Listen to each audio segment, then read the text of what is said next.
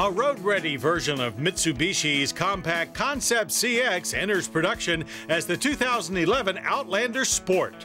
It shares its 105.1-inch wheelbase with the other Outlander compact crossovers, but casts a much shorter shadow with reduced rear overhang.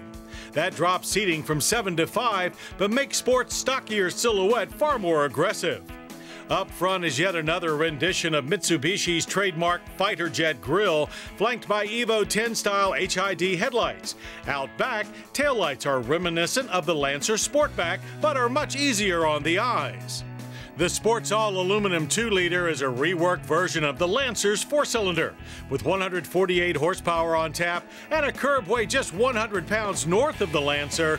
The Outlander Sport felt peppy but not exactly quick on our Sonoma, California preview drive.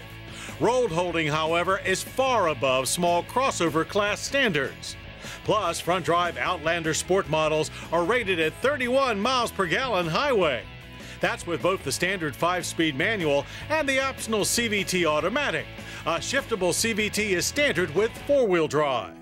Naturally, stability and traction control, ABS, and hill start assist are included on all Sports, as is a well-rendered cabin that's surprisingly spacious if a little low rent.